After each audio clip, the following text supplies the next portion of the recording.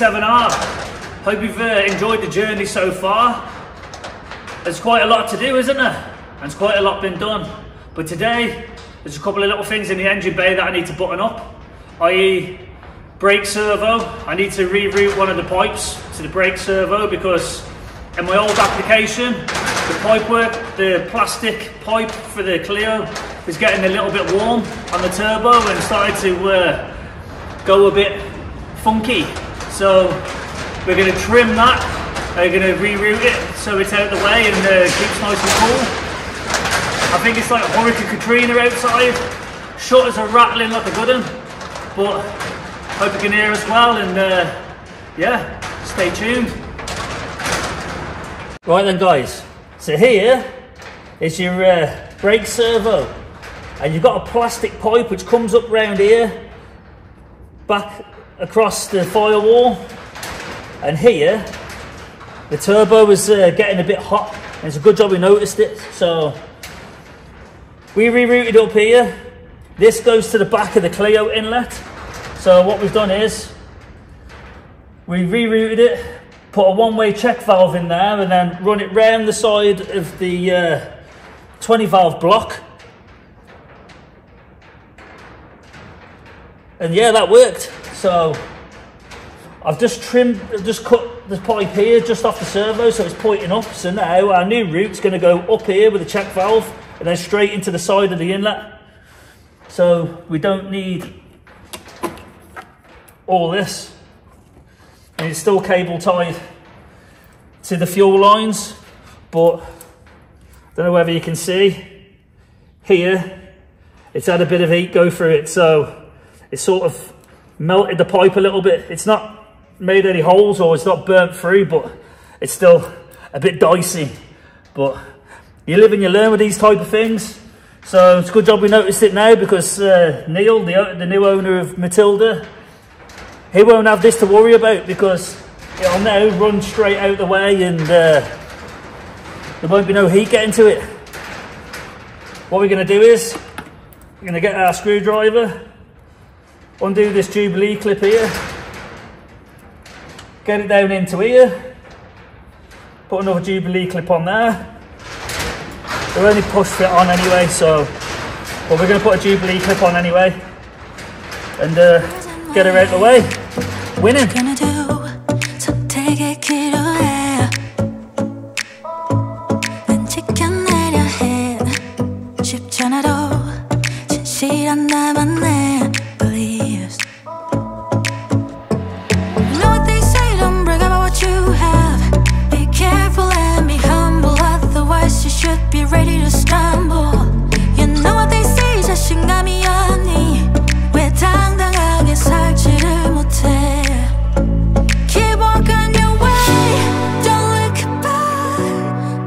So that's the brake servo now. The pipe for that all tucked out the way. That's not going to foul anything. Goes around the back of the brake master cylinder, and then it's going to come back on itself and then go into the inlet manifold like so. Up next, here's our 3-inch downpipe that we made. Stainless steel, 316 grade, and that is the Clio 182 lambda sensor. So as I said, keeping everything happy, keeping the car happy, as many things as possible, Clio as you can, and job's a good one, read well, did its job, perfect. So what we're going to do is, we got this gasket, it's a Clarius one. There's the part numbers. Cost 14 quid from our local motor factors. I know the gearbox nearly gave me an hernia, but so did the price of this thing. I mean, they are much cheaper from different places, but I needed one fast and they got me one, so I'll put that on there.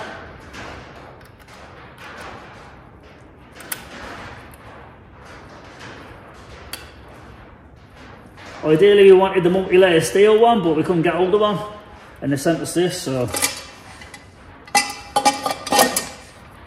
then we'll be using the copper crush nuts, and they are 15mm. I'm going to put some washers on as well, like so. So in theory, with these crush nuts, they shouldn't work themselves loose. Some people may have had that experience before. They're driving along and the next thing they know, the car sounds like a tractor. And yeah, your downpipe nuts have rattled themselves loose. These, at the tighter you get them, they sort of crush closed so they don't come loose, in theory. And that's not the case all the time, but most of the time they do the job.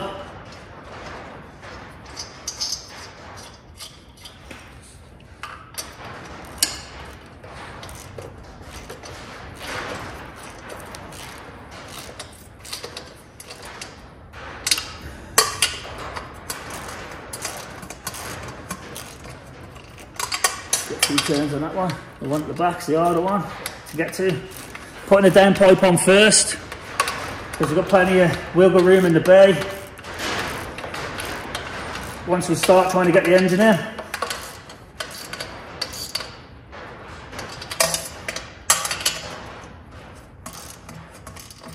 We'll get a swivel on here if we can. I'll come back at this with oh no, got it nice and tight. No need for a swivel. It's tight. And that's tight. You got a 3-inch quick release V-band. We use the quick release even though they're nearly double the price of a normal V-band, because there is a link pipe which goes to this section which goes over the subframe, and that'll be this, and that's got the flexi on. We also put in another Lambda Boss for use with the AFR gauge. We didn't use one, but it's there, it's an option. So we made all this, it's all TIG welded. This will go on here. You don't want to do it all in one go because you're never going to get the whole downpipe up and over the subframe. So we did it in 2 sections, and then the link pipe then goes to the 3-inch exhaust that we built. I mean, even though we did it in 2 places, I mean, if we went 2.5 inch, it would have given us a few mil more space to play with, but 3 inch is always better because it gets rid of these exhaust gases quicker, and it allows you to make more power in case you want to go down that route in the future. As it's been a while since I built one of these for the last engine, I can't remember the exact measurement for the alternator belt. I know it's a 6 rib because there's 6 guidelines on each.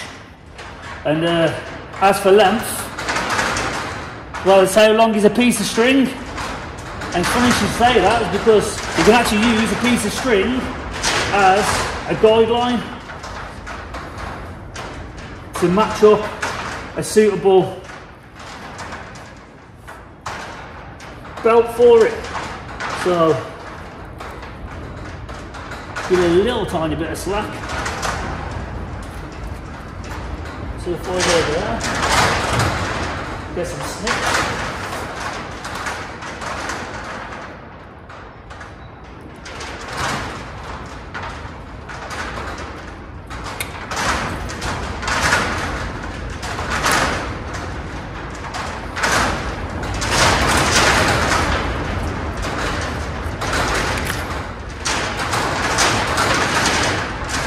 So that is our mock-up alternator belt. So what we want to do now is measure it, how long it is, and then try and match something up of the correct size. Then I'll give you a part number when I get a proper one.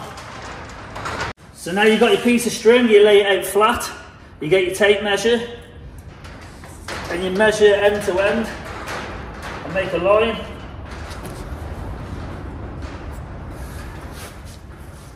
And I've got 940 millimeters long.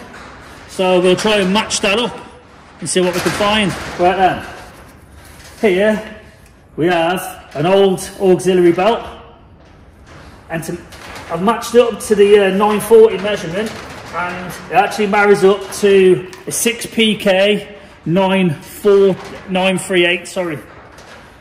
So 938 millimeters, and works out to like a Mark III Fiesta auxiliary belt. So we've cut that to size, and when we put that together end to end at 938, that's what it looks like. So we'll match it up to the alternator and the bottom pulley of the engine and see how far we're off. So now we've got our aux belt that we've trimmed to size at 938. We can put it next to the block onto the alternator and bottom pulley, and it looks pretty damn close. So once we engage the tensioner is a 17mm, by the way. You need a 17mm spanner on there. Take the tension off so you can see how far that swings. And now you can see how tight it's going to go. So a 6PK 938 belt is exactly what you need. And as I say, they're off a Ford Fiesta or something along them lines. You'll find out they'll probably come from a Vauxhall or a Fiat or whatever. But that's a cheat code of how to spec up an alternator belt. So if we get the tensioner back, as I said, this is a 17mm spanner, and I've got like a 3 or 4mm drill bit to put in the lock-off hole. You'll want to do that as well. So the 6PK 938, we'll go around there to there, and you've got enough bagginess to get it over the bottom pulley.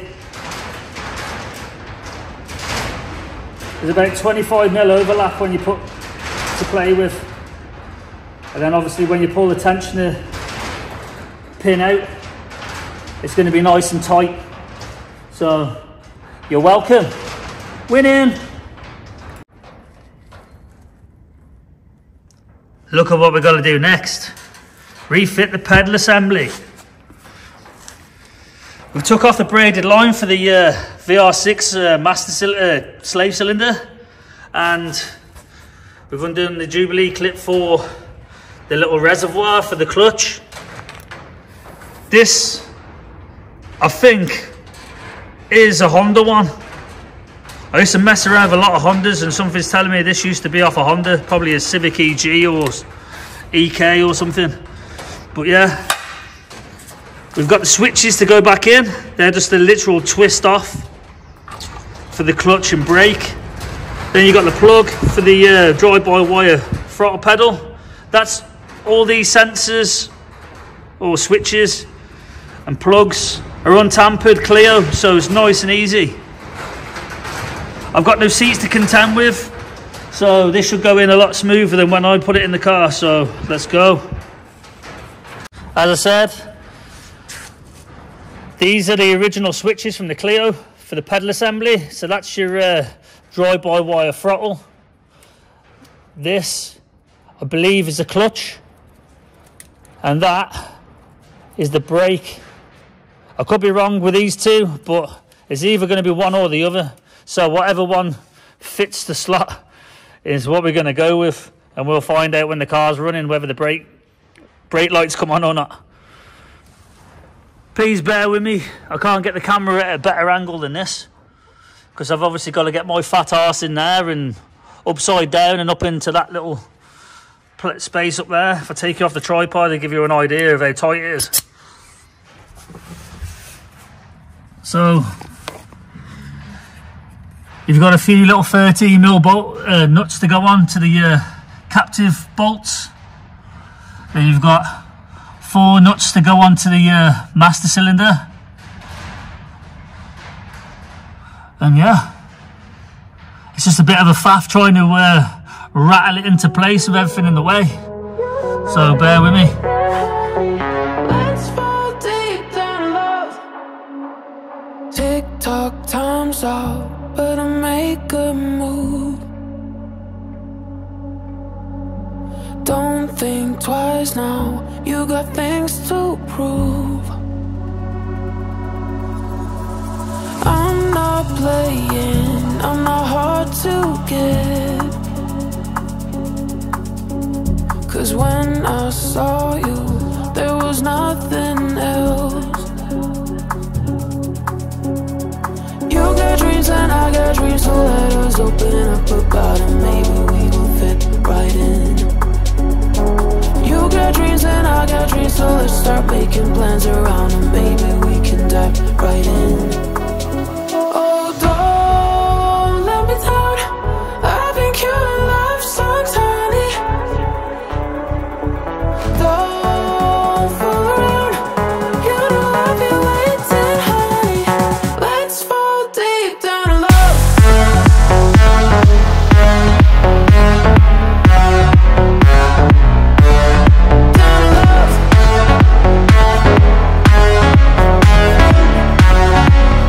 Let's fall deep down in love. Let's fall deep down in love.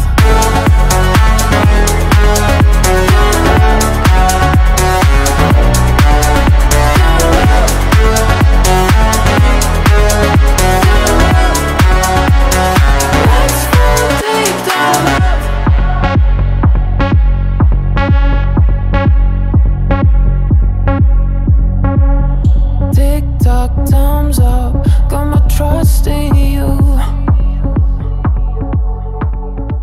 This might Right, now the pedal assembly's in. You can plug your throttle in, like so.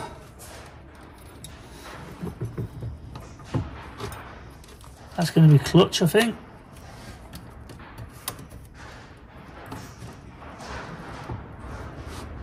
This looks like it could be brake.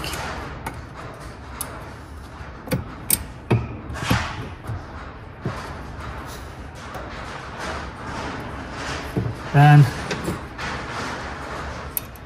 brake's got like a circlet thing and a pin. So a pin goes in and then this goes in afterwards. And it just slides across. If it wants to play ball. But as I said, it's been a while.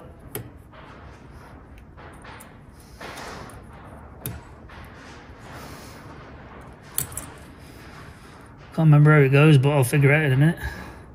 It goes like that. Yeah, that's the one. That's the Badger. Then you have brakes. You have accelerator.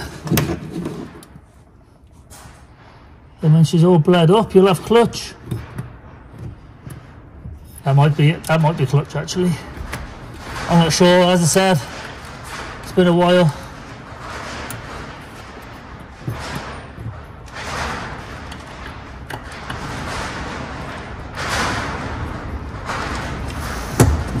Well, that's your pedal assembly in. Thank God. This clutch line now to the slave. Can run around the back.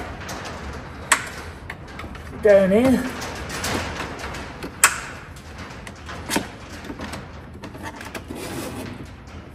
And that's to kink it.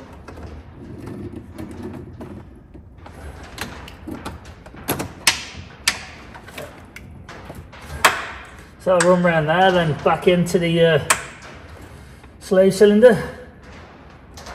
Can probably run it a bit lower, but that can all get sorted once the engine's in the bay and you can see where everything wants to go.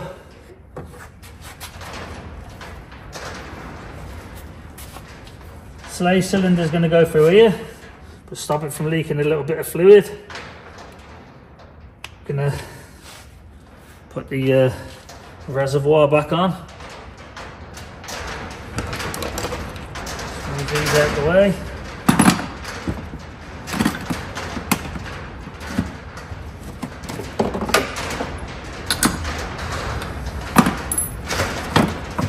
Let's take this front cowling off.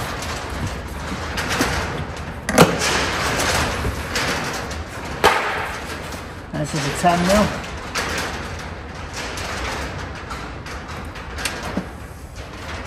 I'll go through here.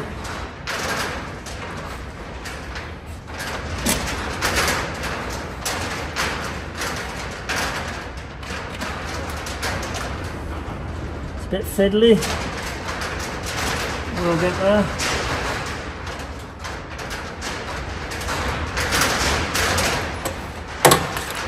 Don't have to drop it down the back.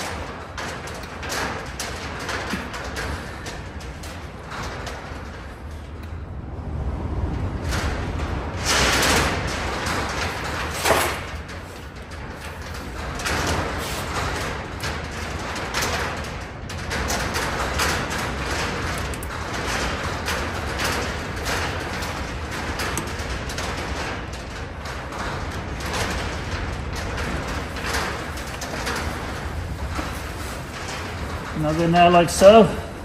So I'll get a 10mm socket and a 10mm spanner on it. Tighten that up. The job's a good one.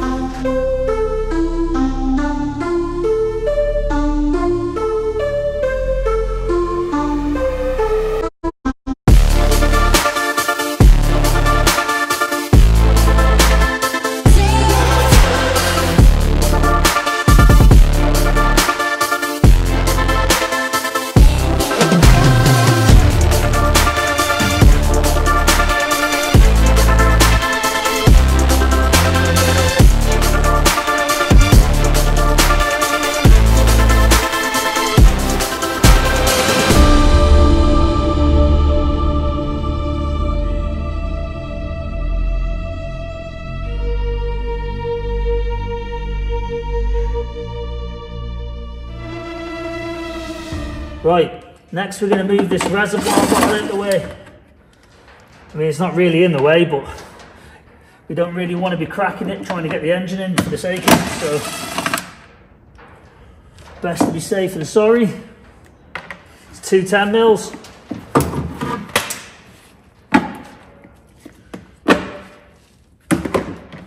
Voila. Right, next, let's get the slave cylinder in. We've got some 2 13mm bolts.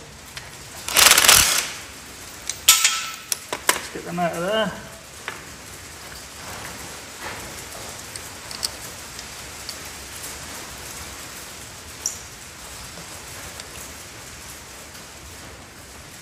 Some decent spring pressure on there. It's hard to try and get the bolts in. That's one.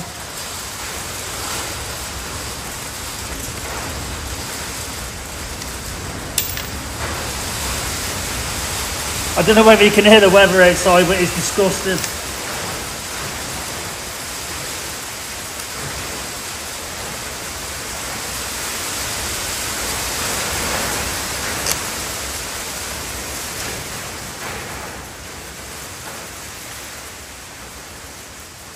Don't really want to be gunning these up.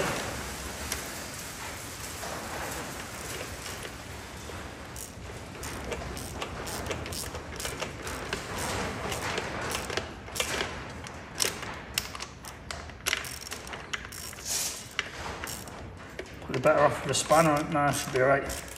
I'd say probably going to be better off with a spanner this side, but we get there.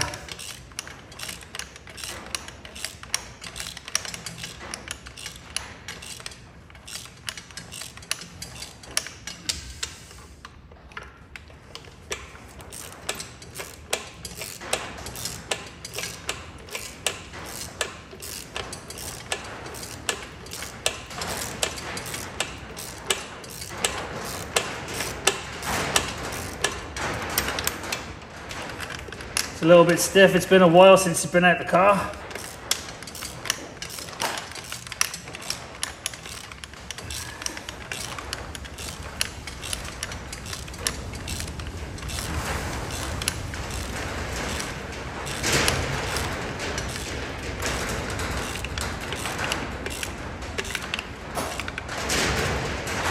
Just nip them up.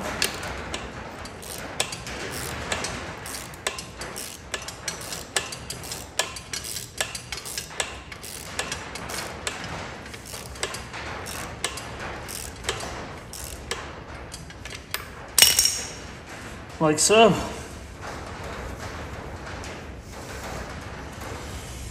Right then, it's not far off ready to go back in the car now. So, I mean, we can do the alternator belt when that comes. We can do that in situ with the engine in. Just trying to think if there's anything else that'll cause an issue while it's in the car. I can't think of anything offhand, but we're not far away. I know what we'll do. We'll get the gearbox mount bolted up.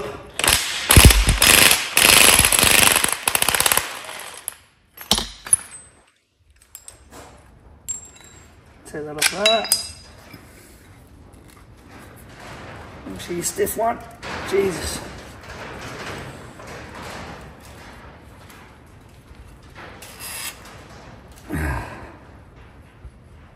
So take that off there like that.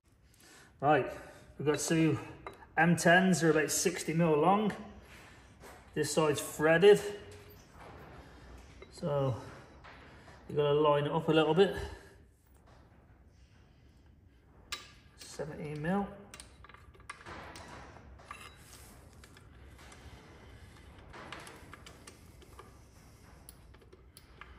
Wind it in until it starts to go.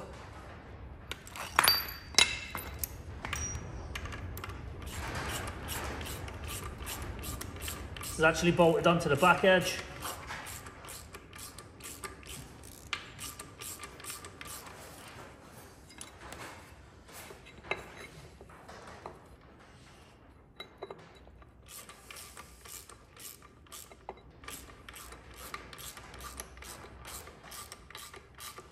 Right, so that's got that one.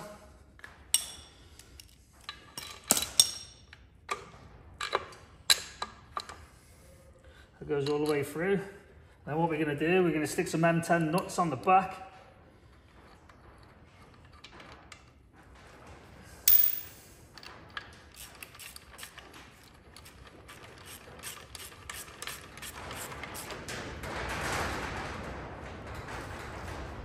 And then 10 nuts in theory are usually 15mm.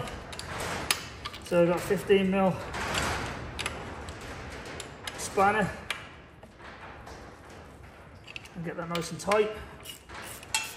Same again for this one. I'm going to run a 15mm nut on the back. I use the flange nuts because then they sort of eat into the metal and stops them from coming loose. So that's tight on the front because there's a thread. Then we're going to tighten up the back. The reason why we're doing this outside the car is just for ease of use, and it's a little bit easy to access. Right, so that's that done. So that's not coming off now. We'll do the top engine mount when the engine's in the bay, as that's easier to get to than this. So yeah. Something I haven't mentioned yet is what I did to the front of the car. And you've got this crash bar. And what I've done is I've cut out a section because I wanted the intercooler to sit as far back as possible.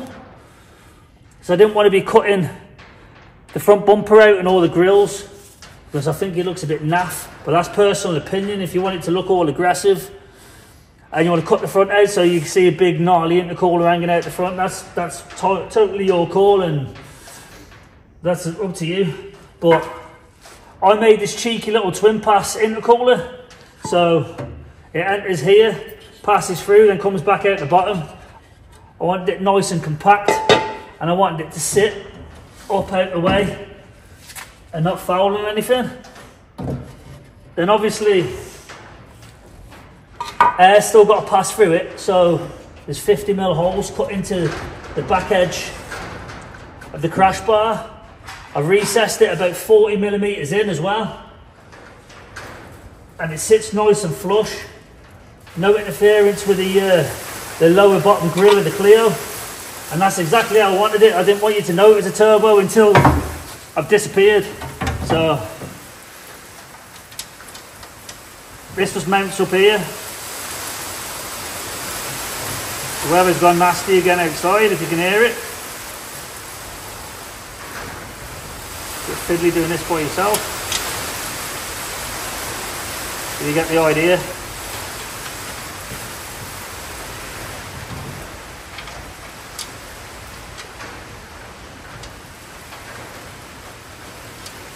So with this in situ, it sits about 10mm behind the crash bar.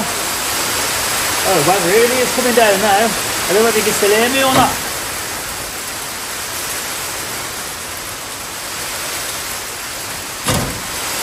So when that's tightened up, you can't tell. And if I swing you around here, and lower you down a bit, there's a 3-inch hole here. I made the twin pass 2.5 inch, which is 63mm. And this, if it's the right pipe, will go on the top of here and poke through, then go to the top boost pipe. So it's all nice and compact. It's a bit of a faff to get on, but you get the idea. So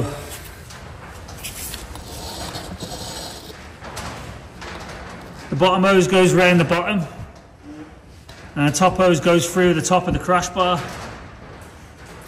And that's another adaptation I made to the Clio for space constraints. Also, you've noticed there's no slam panel, and we're running bonnet pins. That again is for ease of use, because the throttle body sits here. It sort of fouled the slam panel, and it was hard to use the original bonnet latch, so I just done away with it altogether. Made these little tabs here. This also holds the bumper into place as well, and then you've got your pins there and there. So yeah, just be mindful of that. I mean, it's totally up to you how you go about it. You'll find your own issues, I'm sure, but this is the way I went about it with the issues I had. And this, my friends, is why you can't hear me properly.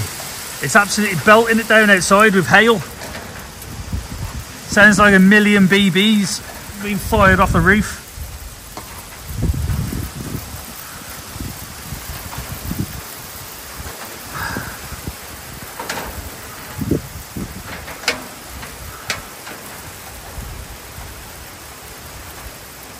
Yeah, there's a lot of darkness in the sky. You'd think it was Black Sabbath up there. 5 minutes later, sky's clear and the sun comes out. Typical British weather. There comes a time when you just got to get stuff done, and that stuff is get the engine in the bay. Wish me luck. I shouldn't need you, but I'm afraid that's not up to me. Cause when I hear you sing through my speakers, it's like my mind takes a hold of me. I've tried shutting you off for some time now, but I'm still hearing your voice in my head. Oh, I wish I was more than your fan now, and that your voice came from here in my bed. You're in my headphones, baby, in my headphones, baby, in my headphones, singing to me.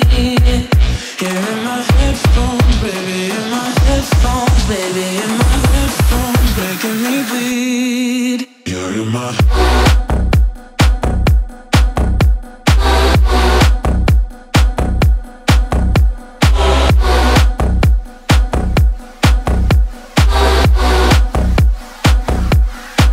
You're in my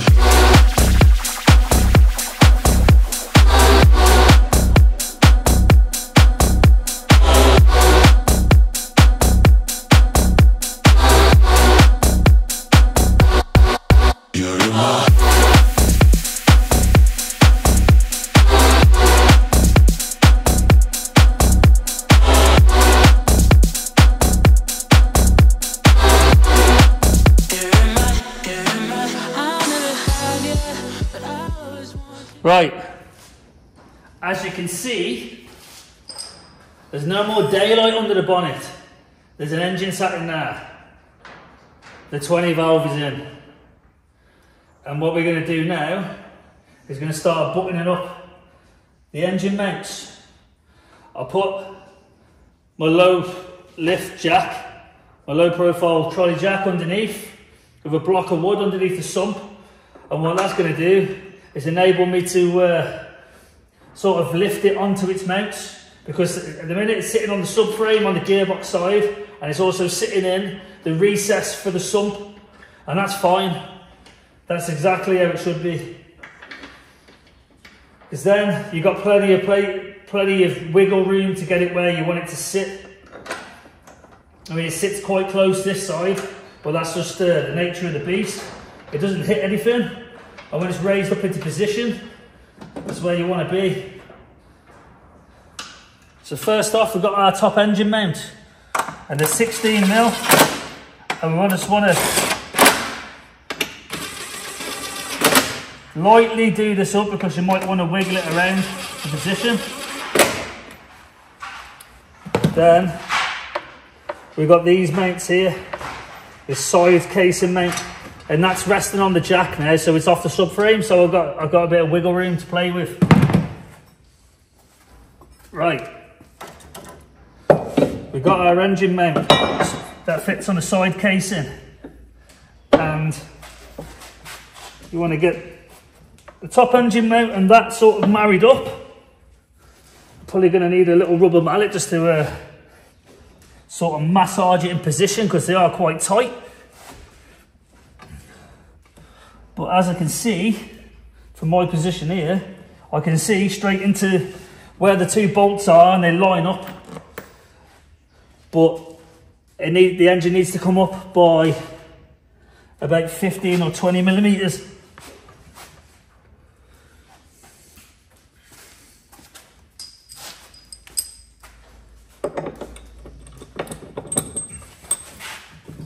But we'll try and get this bolt in first.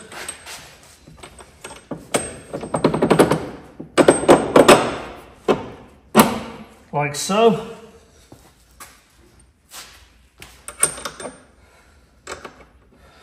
And these bolts are 100mm long, half threaded, and they're 24mm head size. So 24mm nut and 24mm head.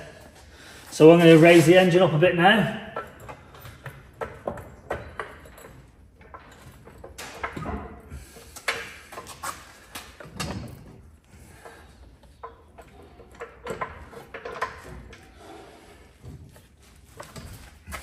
Let's come down a touch, not that much.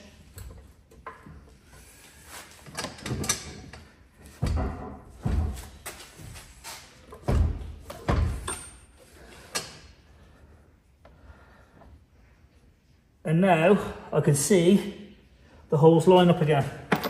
So I'll try and probably do with getting this water hose back off, just to give me a little bit more room to play with.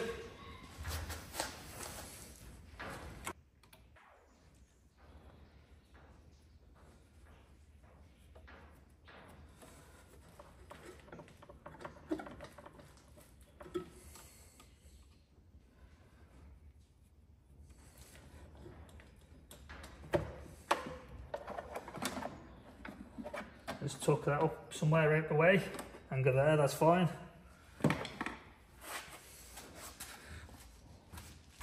And if I release you off here, off the camera mount, you can see there's one hole and there's the other. So if you rock the engine back a touch, voila. Right, so we've got the two M12s in now. I believe they're M12s. We can start tightening her up.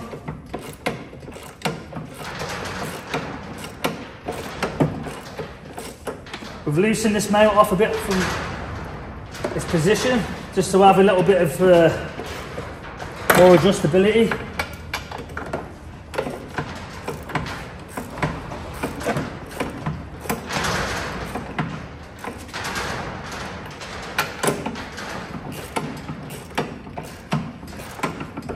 And this now it's time to pull the engine up where it wants to naturally sit. Well, I say naturally sit, it's not really a natural fit, but where I naturally made it fit in the first place.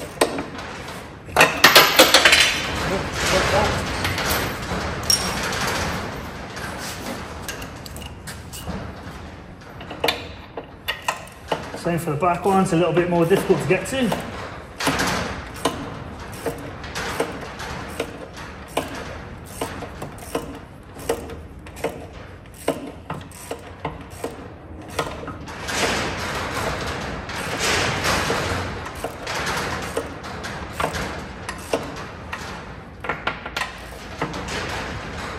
So that's tight now. This thing keeps dropping off, it's doing my head in. A little super gluing it on. So now you've got some wiggle room still, but you can tighten these up if you want to, but it's time to do gearbox side. And that is a little bit more tricky. So this is secure on this side. You've got some wiggle room. You still move the engine a little bit.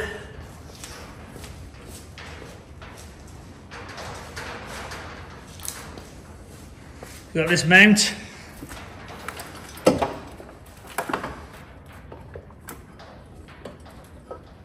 This will go over here. Again, these are really, really stiff. Nice and snug. But they do fit, I assure you. I've got pictures to prove it.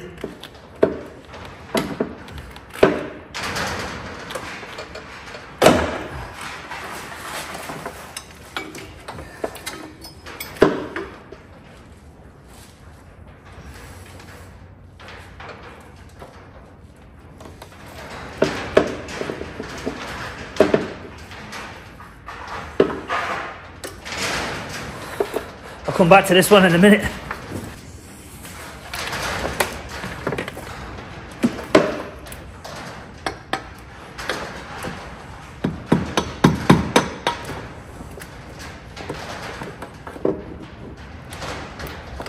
There we go. See, that wasn't too difficult. Let's move this bit of loom out the way.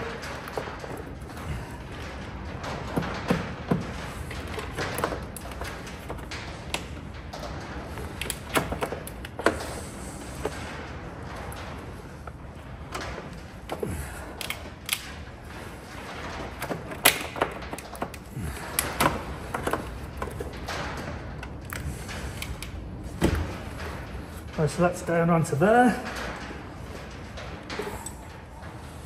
And mallet.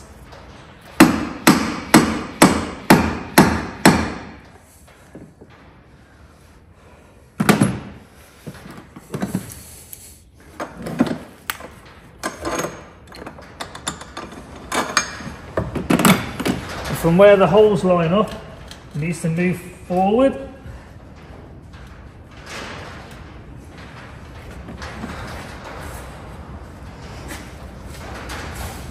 Let's go and get the bolts to that.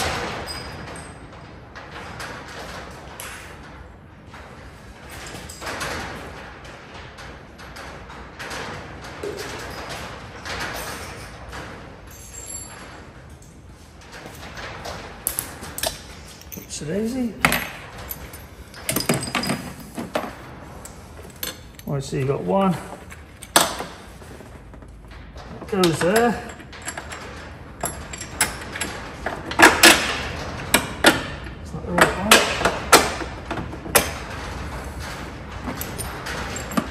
This one, probably this one.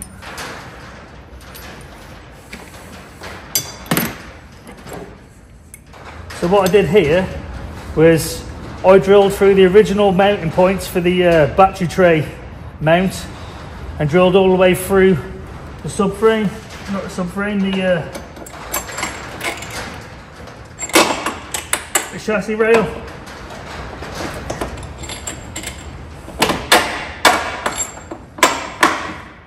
Can be a bit of a faff to line up the bolt all the way through the middle, but as long as it's somewhere near, I'll just cut my finger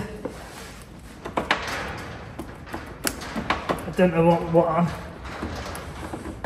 I tend to get phantom cuts in this place. Everything seems as sharp as my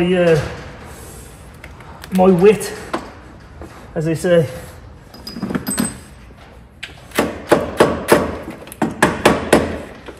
That'll go in a minute. I'll get them lined up.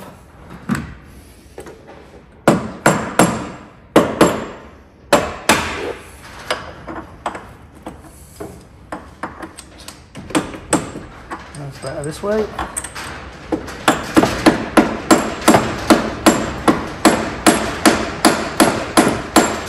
Will go.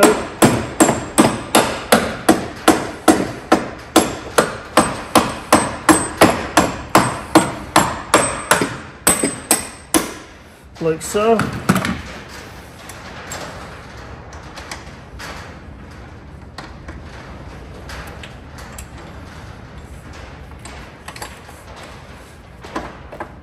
Try and find that bottom hole.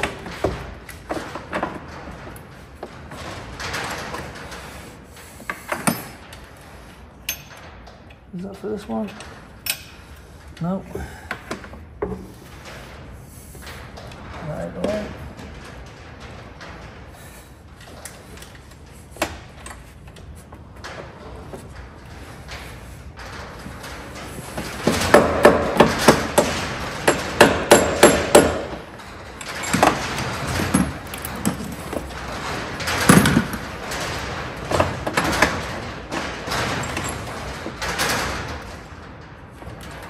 So we'll go in a minute. Right, after a bit of fettling and move the jack so I could line up the holes. She's now lined up, so I've got to go underneath the car now and put the nut and bolt on and get to one this side, I reckon.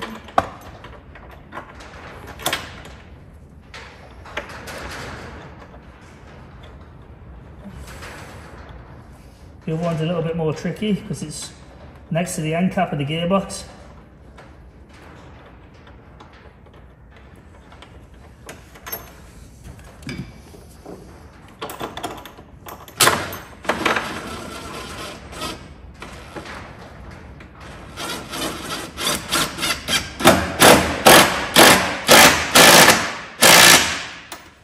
That's it.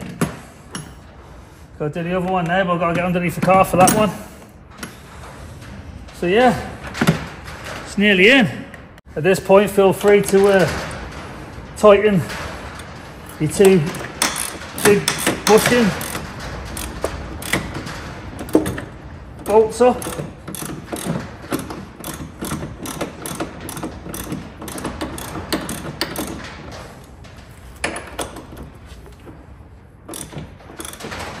Go and get a socket on that.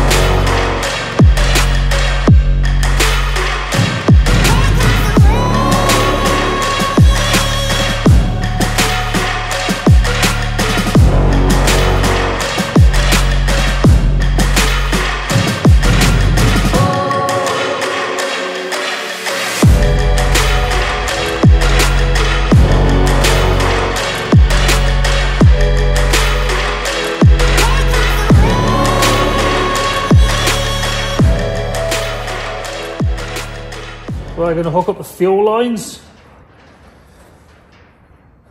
and the one at the top goes to fuel in. I'll do bottom first. For return.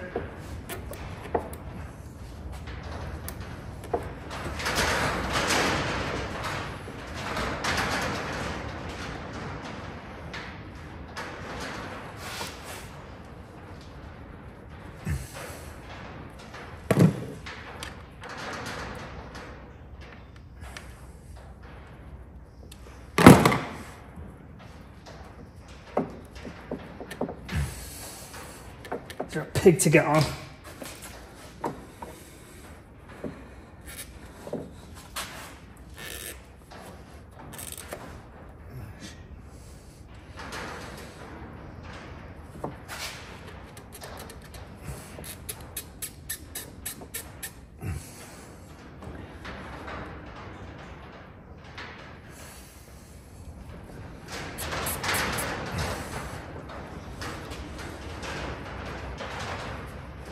Run them underneath the engine mount so they're out the way.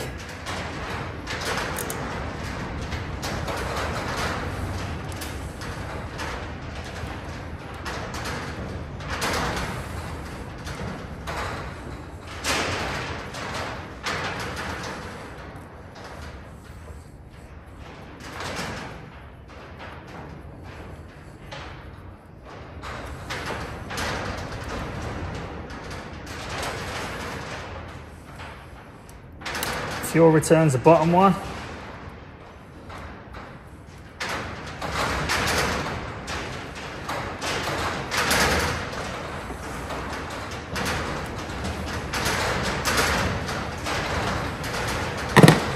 And this is your master cylinder one. And it goes into the inlet, into this part here.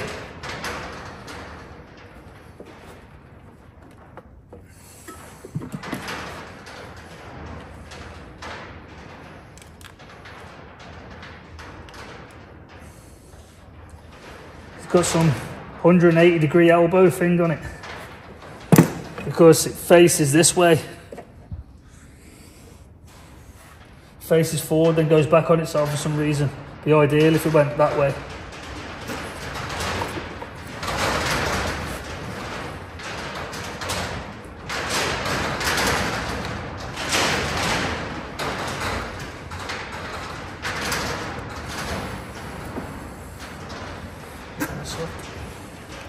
It's gone stiff because it hasn't been used for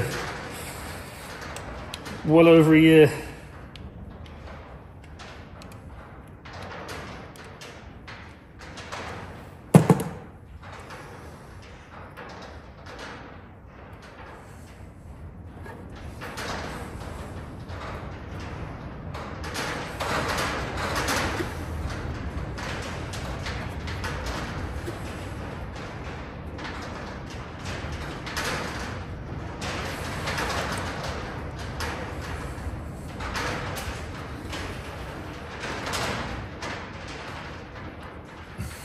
Goes inside there like that.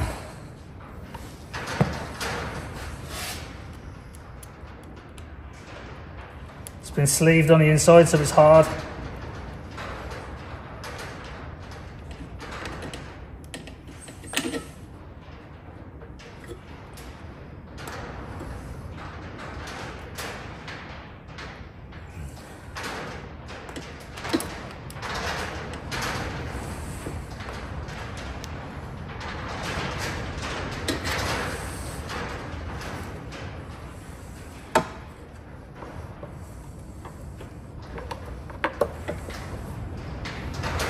Probably reroute that back through there. I think that's how it was before.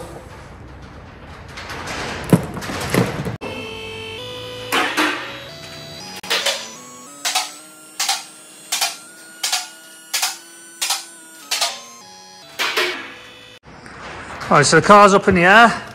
It's on the gearbox mount, which is up there, and the engine mount, which is up there. As you can see, it doesn't really move. It's pretty stiff and solid up there, so we will be putting our stability mount, which, if I remember rightly, bolts up here and bolts to there. It does, yeah. But I welded it to the subframe. I might actually drill it out next time and put some bolts through. But you probably want to know clearances. It's tight, but it's clear all the same on the gearbox side, and that is the clearance on the driver's side for the sump. Also acts as a bit of a bash guard, because we all know what happens to 20 valve sumps. We can get up there. There's some space. That's where the gearbox mount bolts up to. And the reason why we haven't got a stability mount, well, we use a stability mount at the front. Sorry, it says there's a tornado outside. If we made a dog bow mount, it's got to go from this point to here or here. And I just think that's way too long. Downpipes on. All up there. And it pokes its nose through here with the V-band. Shifter cables have got to be fed up next to the downpipe and up over on top of the gearbox. And a few more bits and bobs. Drive shafts have got to go in. So yeah, still got a lot of work to do, but this is a biggie. It's actually a 20 valve Clio now. Right, it's engine bay time, and try and sort this bird's nest of wiring out and find out what goes to what. So what you want to do is start off with the obvious, and that's obviously the Clio ECU. So this will get plugged in first, because this will enable us to see where the rest of the wires go. And that should slot on there. It's been a while.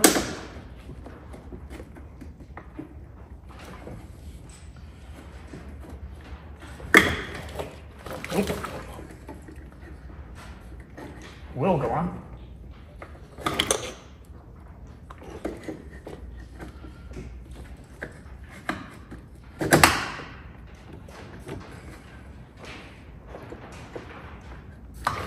Or is it the other way? It's got to be that way.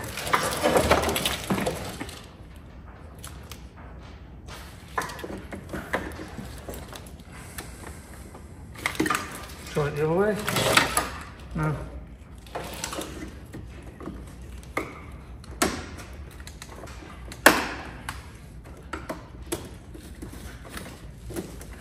Right, so that's the way it goes.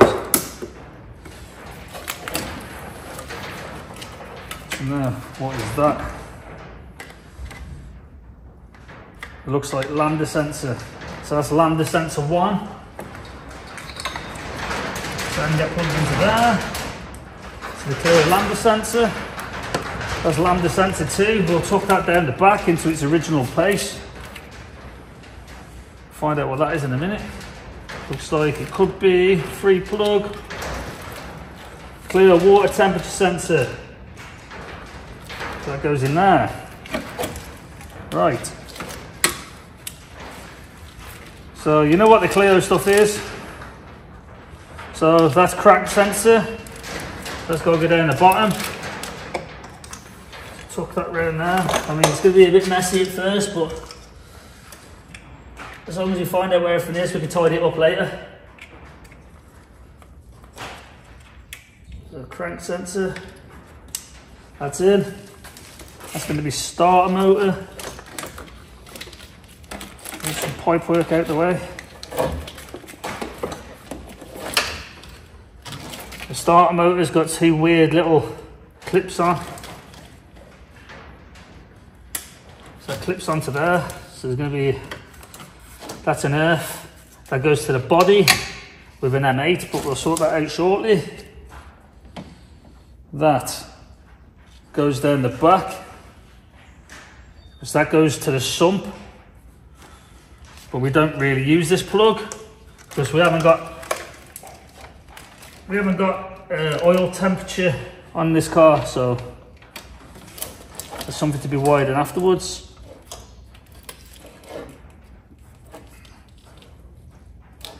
This looks like alternator. So this one plug here is alternator, and that's going to be oil pressure. So that's got to come down here as well. Should have put this pipe work on afterwards, but at least we know what they are. Are they gone? So this is right. So this big snaky wire here is for a Mega Squirt MS2 ECU.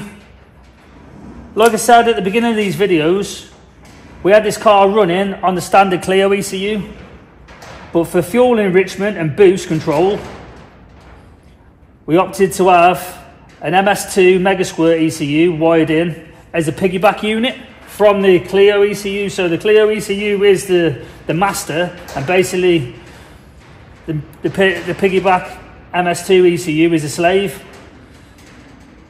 You could actually go for the EFI Parks boost module. You would, like when you would turbo a normal Clio, but we opted for more options with the Mega Squirt. So that's what this is for. This has got to go for the bulkhead and into the car. We've got to undo this, take this casing off, feed the wire through, then we'll put the casing on, and then we'll fit the ECU up into the car somewhere, probably be in the glove box or something. So yeah, that's all that sorted. Remember that funky little pipe we was on about? What we welded up? Well, this is what it's for. So that goes to the heater matrix. And obviously we've got to come around there, so this little loop here allows us to run our turbo intake pipe out the bottom of there without any interference. And then we run the other hose straight off there and into there, which is just pretty much a straight pipe. Let's see if I've got it at hand. Which I do. So yeah, so that goes on here.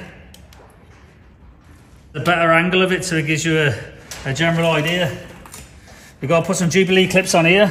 We got rid of the original Clio pipework, but we've kept the clip-on fittings. So Jubilee clip them on, and jobs are good in.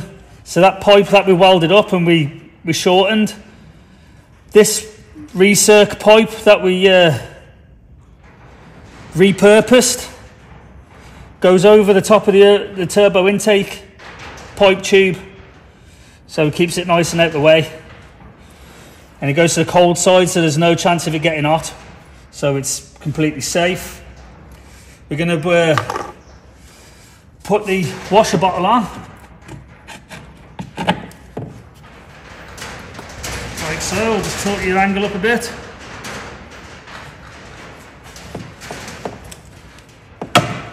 So it's all starting to come together a little bit. I have noticed one thing, and that is I need to rework the downpipe a little, because when I clocked the original turbo that was on here, it was at a slight different angle, and I'm not stripping the turbo and everything back down again, and it's easier just to just tilt the downpipe up a bit. So I'll just cut it, twist it a couple of degrees, and then weld it back up again. And that's just to give us some more clearance on the subframe underneath the car. It's not a biggie, but it's got to be done. This pipe here, if I zoom out a little, this pipe here will go onto there. Again, this is another recirc pipe that we've found a use for. That goes on that like so.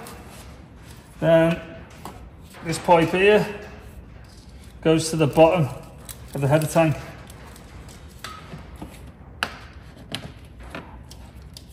On the Volkswagens or the Audis, the header tank's on this side, and it's just easier to do this. It keeps it more compact. So I'll push that on a little bit further. I've still got to put Jubilee clips and everything on, but it's just about getting things where we want them to sit. But yeah, it's giving you a general idea of what everything's for and what it does. And there's like a big bird's nest worth of wires here. That'll all get sorted out. But as I said, it's not important at the minute. The main thing is button the rest of the car up first. Then, before we test fire, we'll get all the wiring all sorted out, and should be jobs are good in. It's all coming back to me now. Right, you know when you have an epiphany, you think, shit, that goes there, that goes there. Well, that started happening, more I was fettling around trying to figure stuff out. I mean, it's been over a year since I messed with this car. And I was still thinking, I know what the Clio parts are, but I couldn't remember the parts, what I'd done previously, and what wires went to what, because there's so many plugs which are the same.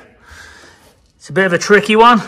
And at the time when I was fresh, it was all easy work. I had this car apart a couple of times for different reasons, but now it's all starting to come back to me. So you got coil packing. Here is that junction box I was on about. And this is for the starter motor and for the alternator, and also for the fuse box. This is for the battery recirc in the boot. That's our modified Clio water temperature sensor. Clio throttle body, OEM, not messed with, welded to, well, part of the Clio manifold welded to the BAM manifold.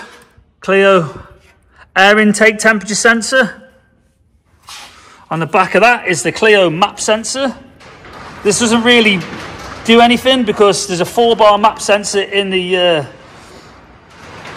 piggyback ECU, but this is just to keep the Clio happy. We could deepin this if we wanted to, but that's not really necessary. We'll just get it out of the way. And that's for the VVT solenoid on the Clio. We don't use that. This car doesn't run VVT tensioner, so there's no plug here where there was on my engine. So that is here, and that's wired into the mega squirt, so that will be tucked out the way. You got your little MAC valve down there, which is mounted to the gearbox mount, and that's for boost control. There's a little repurposed funky pipe from the recirc, mated to the water pipe that we modified. And that goes to the heater matrix. This pipe here goes to the top of the heater matrix. So they've got to be Jubilee clipped up. That's for the turbo intake pipe. We've took the Clio lambda sensor out the way, so that runs around the back now out the way, and that's plugged in. The rear one here is going to get tucked underneath the car.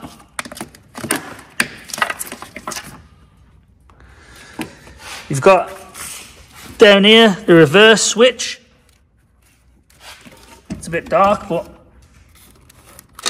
that'll be there where my finger is. That's reverse switch. It's wired pretty much the same as the Clio one. We just cut the plug off and put the Audi one on. Crank sensor wire. Crank sensor's tucked there. So that's like three wires on the Audi and 2 on the Clio. And we just got rid of the black wire and kept the brown and the white of the Clio, and that goes to the Clio one, and they're pretty much the same colour on the Clio loom. There's your thermostat housing. Alternator, that's in. That's one wire, the alternator is.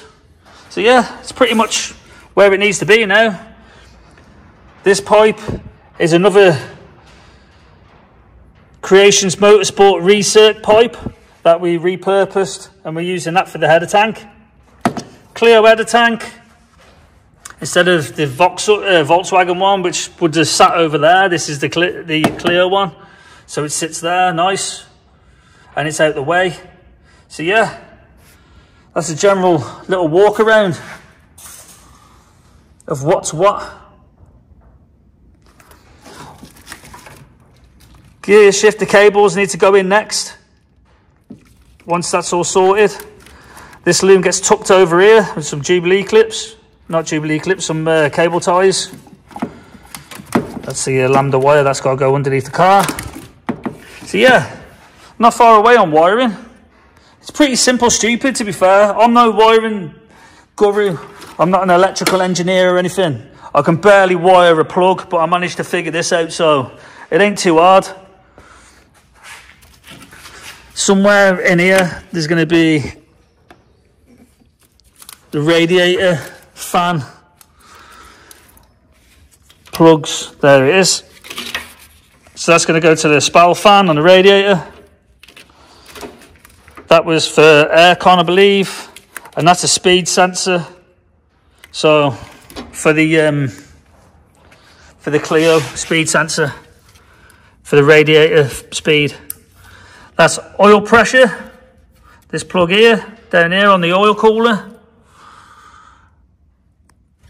That there is the knock sensor for the Audi, but we don't use that. There's another knock sensor that side. We don't use that. It's just disconnected. So that's about it for that. So at the minute, I'll just put loosely fitted the boost pipes and finding out where the vac lines and stuff go. The mega squirt's been fed into the car. That's going to go to the bottom of the inlet. There's a recirc that's got to go in there. You've got the vac line off the wastegate, which goes to the MAC valve, left hand port. The top port goes into the top boost pipe. This is all little reference things for me, so I can figure out where things are going. I've not buttoned up the pipe work to the heater matrix yet.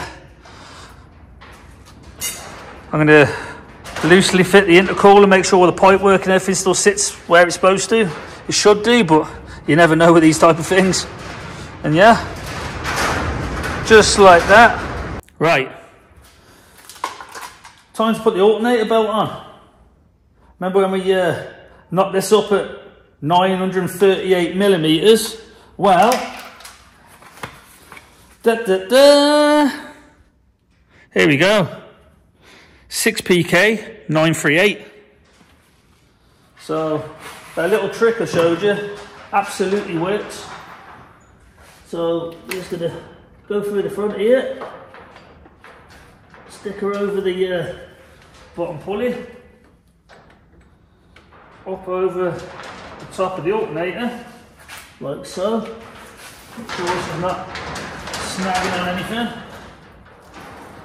Then we need a 17mm spanner.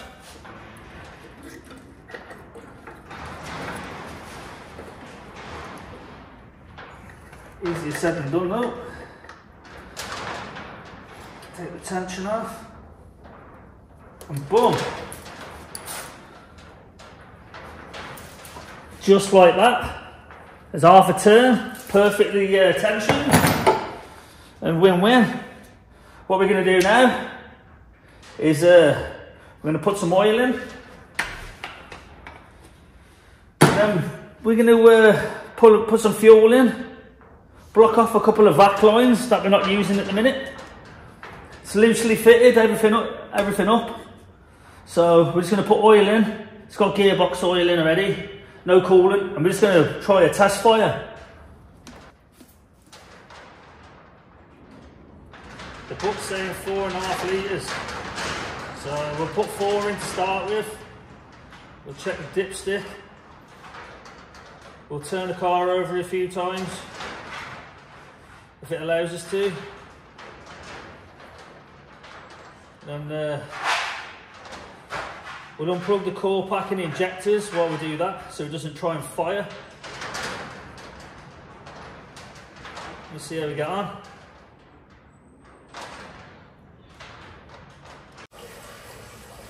Some fresh V-power in.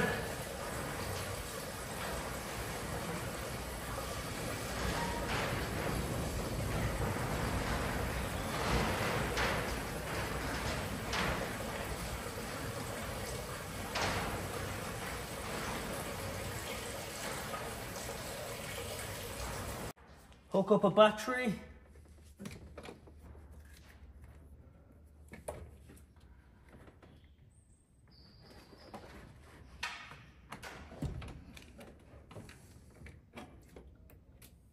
Oh, we have some power.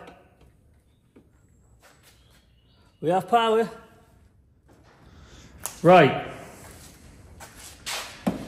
Clutch has been bled. We've turned the engine over a few times. We've charged the battery up. There should be oil pumping around the system. We've topped up the oil. We've now added the coil pack on and this injectors. We plugged all them back in. The fuel pump's priming, and it should be ready to start. Let's give it a go. Wish us luck. Come on, girl.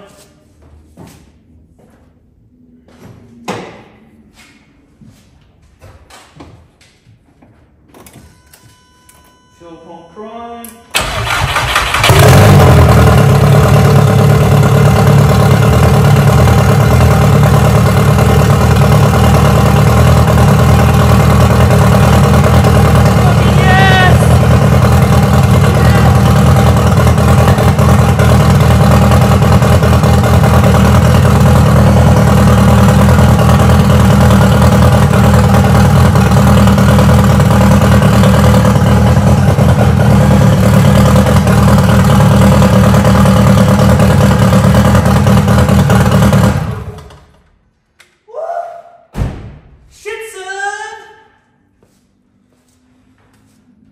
I obviously remembered where everything went, so yeah, engine runs, winning, but we're not out of the woods yet, still plenty to do, but main thing is now I need to rework the downpipe and also plumb everything back in, drive shafts in, boost pipes on, hook the intercooler up, put some fluids in it, and yeah, still plenty more to come. How about that then, guys? First turn of the key. Never usually happens that well, but oh well, we'll take it. Bit of a splutter and a backfire and a pop. Probably cleaning out the injectors, but yeah, car still needs to be mapped. Still need to button up all the coolant lines and boost pipes and run some coolant through it. Yeah, still a long way to go, but main thing is she's alive and she's ready to go, ready to live again, which is a massive relief to say the least. So as Jeremy Clarkson would say, on that bombshell, we leave you with that happy thought. So please like, share, subscribe, and we'll see you on the next one. Peace out.